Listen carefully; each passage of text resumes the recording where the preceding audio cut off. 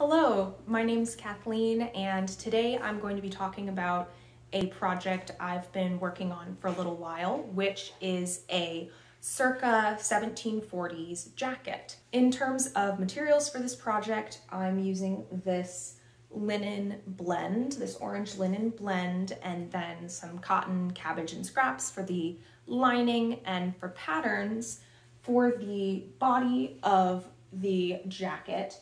I drafted my own pattern using the method from Mariah Patty's video about drafting 18th century patterns to your measurements, which I'll leave a link for in the description. It is a super great video, and I loved how my pattern turned out.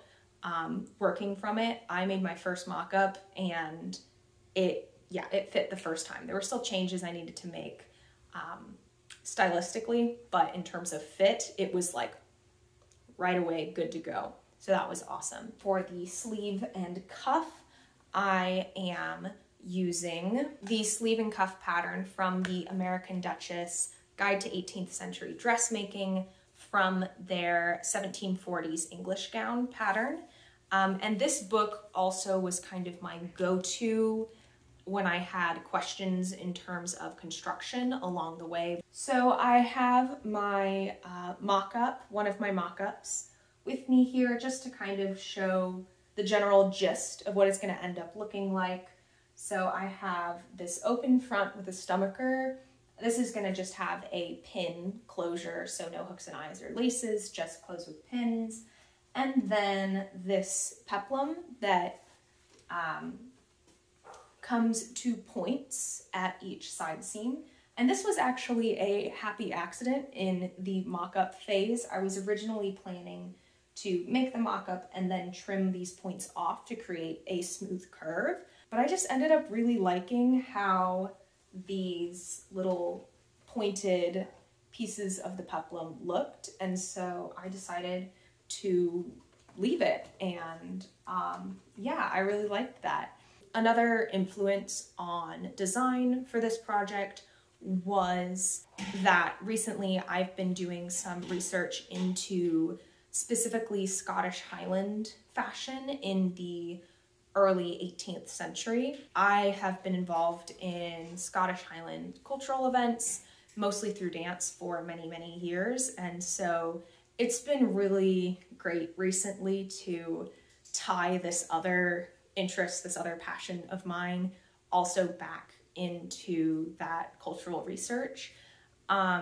So that's been really fun. So I'm really excited to be able to wear this jacket in the future when I'm putting together specifically, uniquely Scottish ensembles. Without further ado, let's jump into the construction. I started by making the stomacher. Mine is currently 3 layers, the fashion fabric on the outside, lining, and between them a stiff inner lining layer.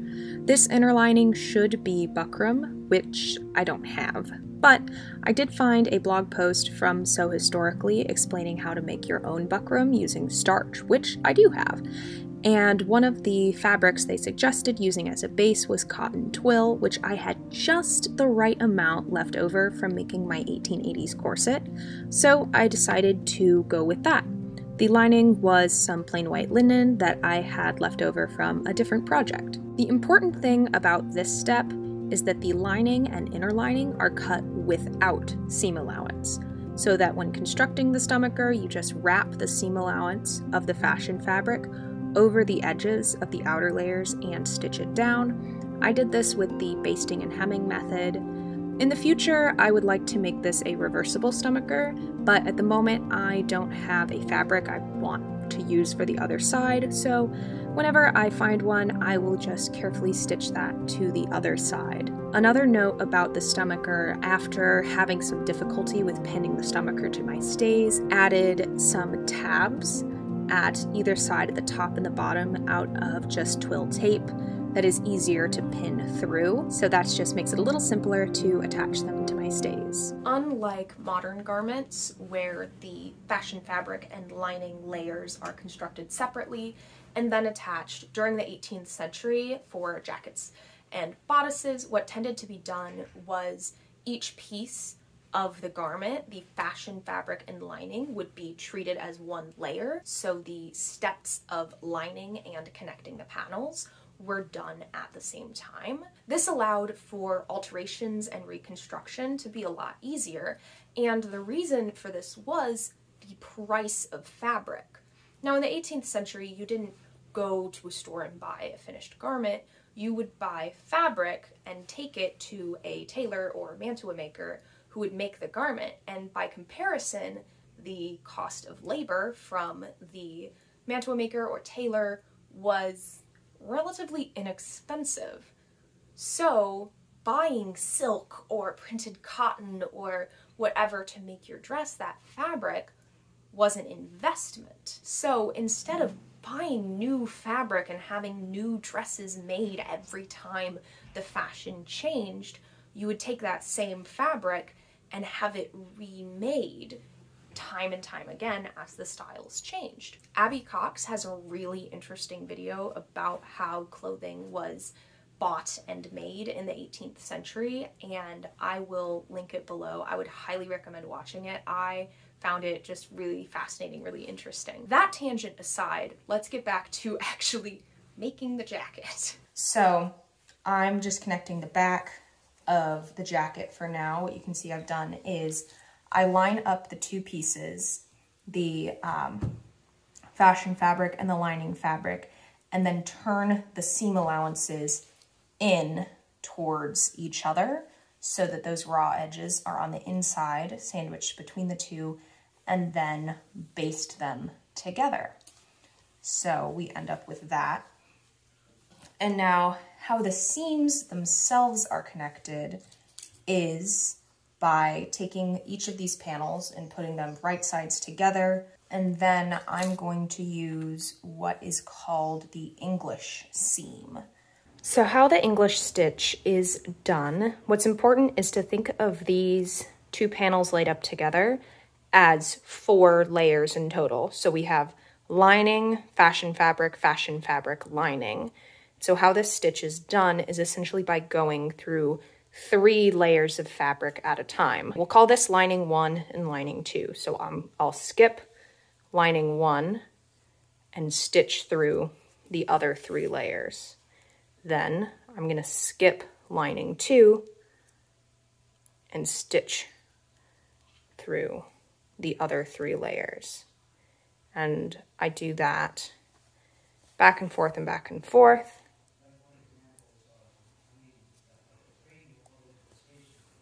So what it'll look like on one side is this. It'll have these slanted stitches, and I probably could be doing smaller stitches, but this spacing works just fine.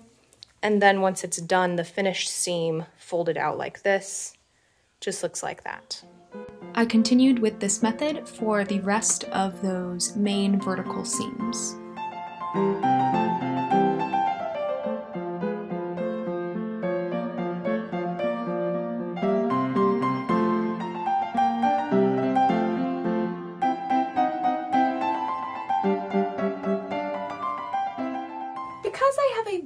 Case of jump around to different parts of the project for no reason instead of doing things in an order that makes sense, I next went to prep the sleeves and cuffs.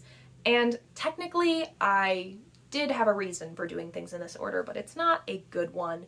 I knew that I was going to be in the car for a really long time, and I wanted something that I could just do mindlessly while in the car, but mostly it was fitting the shoulder straps scares me, and so I was procrastinating on that. But at least sometimes procrastination can be productive for something else. So anyway, sleeves and cuffs. I began by basting along the stitching line on the fashion fabric, and although this isn't strictly necessary, I like it because my chalk lines tend to get smudged over time, and it lets me see the stitching line from both sides of the fabric. With wrong sides together, I used this line to turn the seam allowances of the fashion fabric and the lining inward, the same as I did for the vertical seams of the bodice. The major difference being that here I made sure that the lining fabric sat well within the the fashion fabric, leaving that bit of orange visible around the white lining. This makes sure that the lining won't peek out around the edge of the fashion fabric when it's finished. I used the same method I just showed for the cuffs for the bottom edge of the sleeves as well, and also to secure the fashion fabric and lining layers at the center front opening of the jacket together, that edge that will be pinned to the stomacher. With the fashion fabric and lining basted together across the sleeve head, I also made the sleeve seam with a back stitch and pressed the seam allowances open. And with that, the sleeves were ready to be set.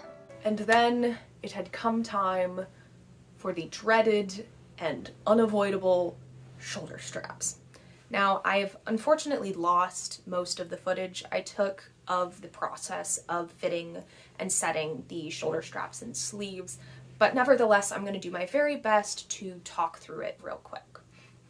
Now, I didn't have a specific pattern piece for the shoulder straps. On the mock-up, I just cut out a rectangle that I knew was a lot longer than I needed it to be and just fiddled around to, okay, and now that's how I like it.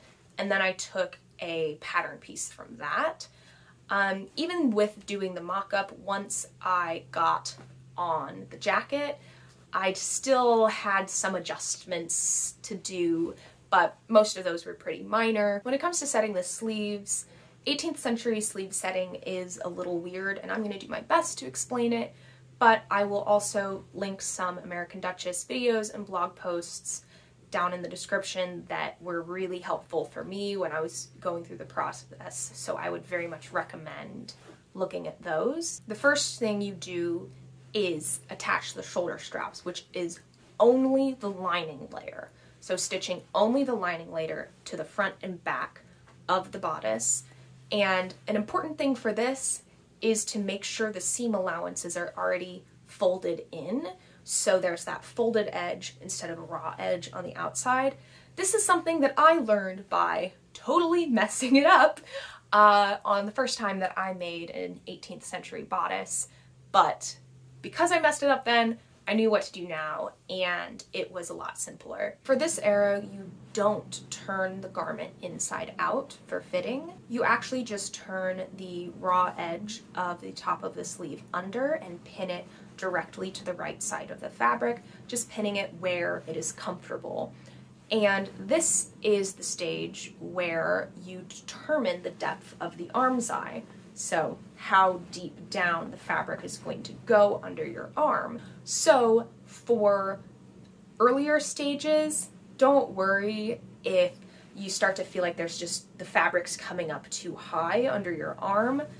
You will get that figured out at this stage, and then however much excess there is, you just cut it out. And that might sound scary, but for me, there was like a good inch of excess that you just trim it right out. Now for actually setting the sleeves, this would ideally be a two-person process, but because I was making this jacket for and by myself, I did the next best thing, which is just trial and error. So I put the jacket up on my dress form, although this would work just as well hanging it on a normal hanger. Pinned the sleeves where I thought they should go, tried it on, made notes of, okay, what adjustments do I need to make to take it off, hang it back up, make those adjustments, repeat, repeat, repeat, until eventually I was satisfied with that. When it comes to the part of the sleeve head that would be attached to the shoulder strap, you are going to have a lot of excess, and once the rest of your sleeve is set, that is then where you're going to ease this in. You don't need to turn the seam allowance under because this part of the sleeve head is going to be encased between the lining and fashion fabric of the shoulder strap. So all you need to do is pleat it to ease it in. I originally did 3 small pleats on each shoulder, but I ended up not really liking how this looked, and so in the end I changed this to just 1 deep pleat that took out all the excess so it fit right in. I set the sleeves using the pin turning method, which I'll link a video from American Duchess that explains this better, but basically it involves fitting the sleeves from the outside and then using these pins to mark exactly where you want the sleeve to meet the body of the jacket. And then on the inside, using where those pins come through the fabric to trace the stitching lines. So I have that traced on both sleeves. I just used pen since it's on the inside lining. I knew that wouldn't smudge how pencil or chalk might. So I just went with that, and I'm going to sew these in with a back stitch, and I'll be right back. With the sleeves stitched in place, I trimmed the excess seam allowance to roughly 3/8 of an inch and moved on to the outer layer of the shoulder strap. For this, I folded all of the seam allowances under and did my best to line it up with everything underneath, and then I stitched it in place. Originally, I followed the instructions from the American Duchess book and did a whip stitch on the short edges and a prick stitch for the long edges. I ended up not really liking how the prick stitch looked, and so I went back and just whip stitched around all of the edges. Okay, so I'm going to walk through making the cuffs real quick. So I have one finished already, so here's that. And I'm just going to real quick talk through what goes into making this before showing the other one. So the first thing, and this you can see on the other cuff, is the pleats are marked on the outside in chalk. And then with right sides together, these two edges are whip stitched together. So just over the edge, and that's pressed flat. Then the pleats are pleated towards the straight edge, not the curved edge, and then pinned in place, and that's the whole process. That took me a while. I'm hoping it'll be easier now that I've already done it once. And then the pleats are secured down. I was kind of surprised by the instructions that it is a visible stitch on the outside, and it is a very small stitch. It is a prick stitch, which ends up looking a lot like a running stitch, but only going over 1 or 2 threads at a time. Then it is ready to be attached to the sleeve. I opted for the open style cuff for this jacket. I just prefer how it looks to the winged cuff, but unfortunately I couldn't find many reference images that would give me a good look at how they were attached. Is it just the one edge attached, or is it both? How far around is it stitched? Where on the arm should the pleats lay? All of these things I could get an okay idea of looking at portraits and extant garments, but I was still pretty unsure. Then I found a blog post from the Antique Sewist about making a 1760s jacket, but which had this exact style of cuff.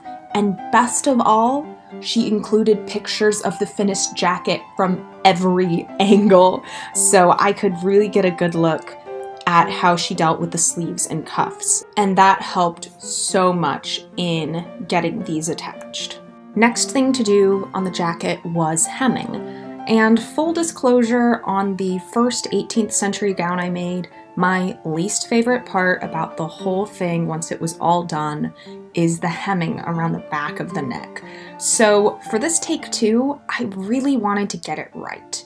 Just based on how many layers they are, and particularly the bulkiness at the seams, I knew I wouldn't be able to do the typical method of turning under twice. Because these pieces are individually lined instead of having a separate lining layer and outer layer, I couldn't just turn the seam allowances towards each other. What I opted to do was use some of my extra orange linen to create a facing along the inside. So I did this along the back of the neck and also along the whole edge of the peplum. To do this, I turned the raw edges under just once and then used the facing piece, which also had its seam allowances turned under once, to cover up that raw edge. I pinned this in place and stitched it all around with a whip stitch. This also has the benefit of making sure the lining doesn't peek out from right along the edge, especially on the peplum. Okay, so here I have the finished facing for the back of the neckline. I'm really happy with how it turned out, honestly.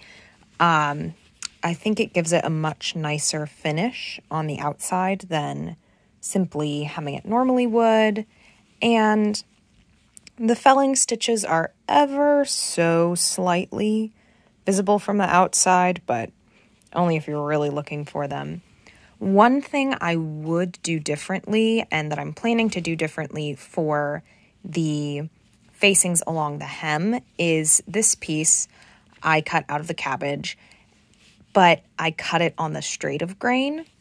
So I managed to kind of curve it along this edge to fit where I needed to get up onto the shoulder straps just slightly. I managed to curve it, but it's a little bunchy.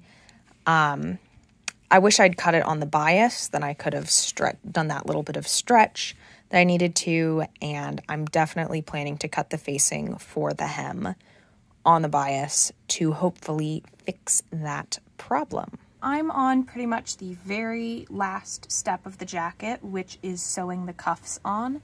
This one I've done already. For the stitches, I've used a spaced prick stitch, which is essentially this very, very small stitch in the outside that's almost invisible.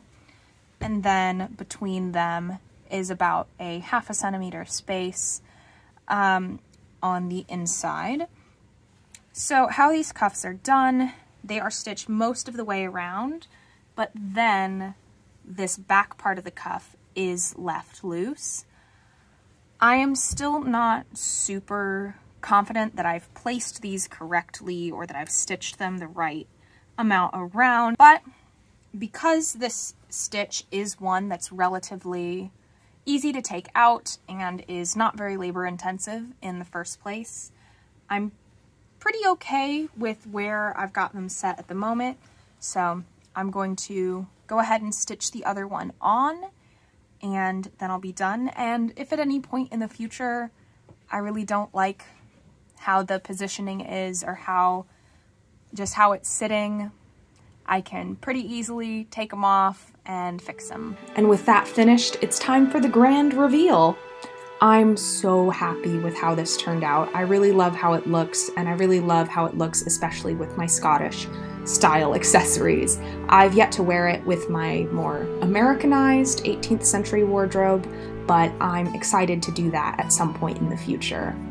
In terms of practicality, let me tell you, I was out in the nastiest, rainiest, sleetiest weather to film these clips, and between my jacket and my mitts, I was totally fine. Like, the only part of me that was cold was my ears, which weren't covered. So overall, this was a really fun project and a really fun adventure into pattern making and experimenting with pattern making. And I will definitely be using this system of drafting in the future. Anyway, I hope you all enjoyed this video and have a lovely day. Happy sewing!